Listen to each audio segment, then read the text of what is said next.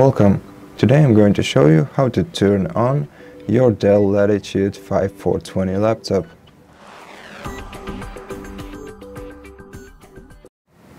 So in order to switch it on, you just have to press the power button, which is located right here.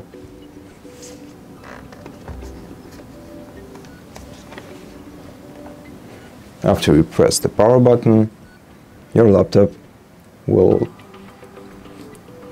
automatically turn on. If it didn't happen, then your laptop might be discharged and you'll have to plug in your charging cable.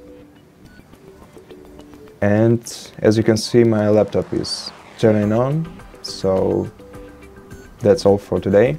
Thank you for watching. If you liked it, consider subscribing to our channel, leave us a like and a comment below.